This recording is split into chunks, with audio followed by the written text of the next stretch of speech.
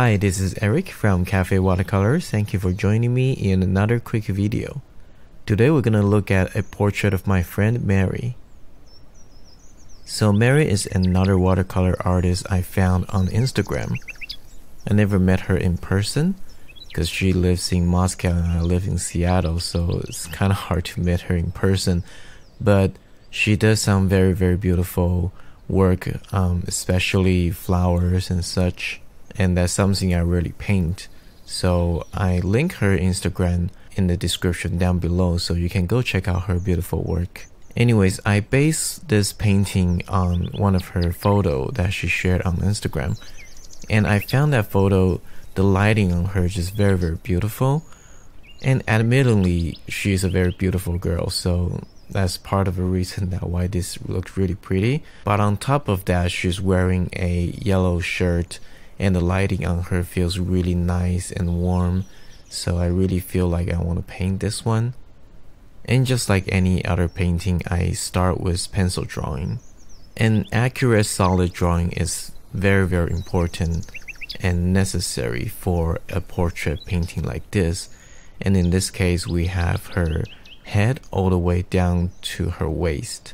So to get the proportion, gesture, and the structure of her head and her body right is very important. So I usually start my drawing very loose just to sort of block out the proportion of the head and the body, and then I sketch out the structure of her face and her body. So after cleaning up the line with eraser, I start to get into the painting. I decide not to do a overall first wash because I want to keep the light very bright, almost white. So I decided to just go directly into the painting. And while it is still wet, I can add some soft shape on that, and some of the soft shape on the face is very important to give that soft transition looking. So for example, down to her chin, down to her neck, those are very important to feel that the form is turning. And then after it's dry, I start to go into a little bit more detail, a little bit darker, really trying to model the face. Now this is fast forward, but each brush stroke I try to think twice before I paint it down. So when you're painting portraits, try to think about where the brush stroke is going to go. What are you trying to define? Where is the hard edge? Where is the soft edge? And so on. And I just want to take this chance to thank you, and it's been an amazing years, the growth of this channel. While this is not like some viral channel that all of a sudden I got like million subscribers, but I really don't need this channel to be that. I just want this channel to be people who want to learn and paint watercolor to subscribe and come over and look at the video and watch the video. And if this video helped you in any way or just pique your interest to watercolor, that's all that really matters. And I especially want to thank people who support me by purchasing my painting, a little bookmark, or people who sign up my course. You guys really encourage me to keep going and keep doing what I'm doing here. Big overall wash for her yellow shirt. They're not going to be white on the shirt because the lightest yellow color is still yellow. And I definitely don't want it to have brighter value than her face, because her face is whiter than the shirt, so I don't want the shirt to have really high value. It will have contrast, but it will have different range of value than the face. And now the face is dry, I paint the hair behind her face. And this is the chance that I get to define her silhouette a little bit more. And in the photo you can tell her hair has a lot of details, but I cannot translate them all into the painting. I treat the hair as big shape and group instead of thousands of little hair strands. So while I try to make it into one wash, I just give some little details on the end of the hair, so a little bit dry brush stroke that just gives some feeling of floating hair, and that does the job pretty well.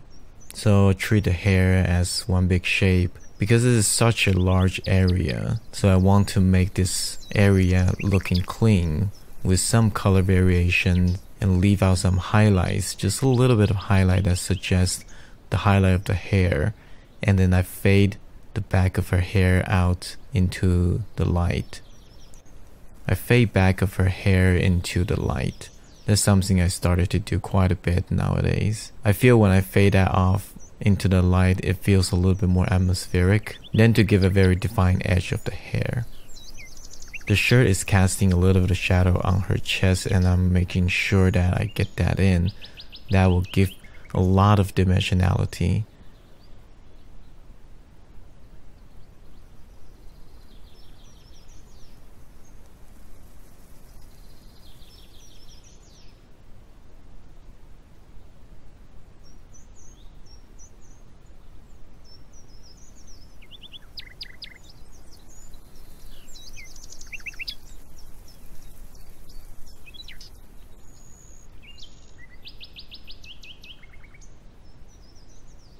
To really do a lot of wet and wet to give that transition value from light to dark, that really defines the form.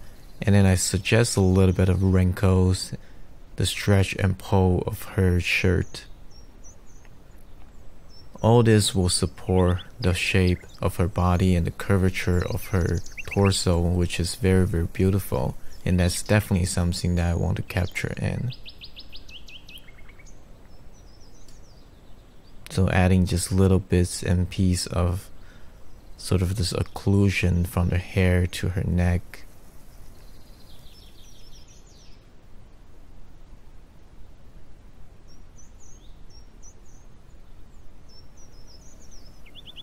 And starting to go over the skin once again, just to give a little bit deeper value in the shadow area.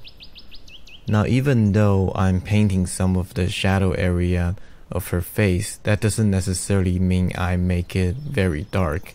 You can see the face are still mostly in a very light value. And the reason for that is you want to keep the skin feeling clean and transparent. If I'm starting to add a lot of burn umber and dark value, it will start getting very muddy very quickly. And each layer, each wash I do, I need to make sure I've done so very cleanly with least amount of brushstroke that I can do. If I start to dabbing a lot, the color will become very, very muddy because all the paint will starting to get pushed around by the brushstrokes.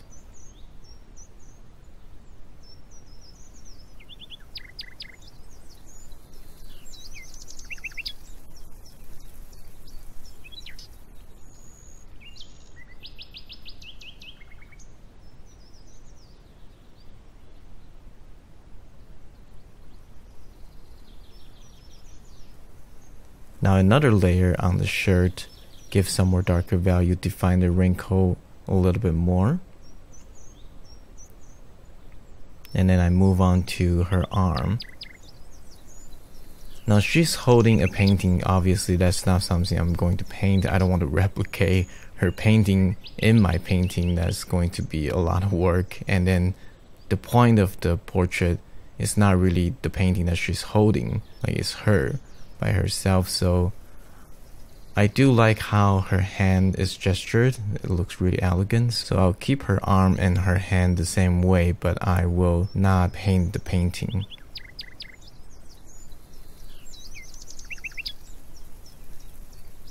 Another layer of value on her hair to just define the shape of her hair a little bit more. Some form turning.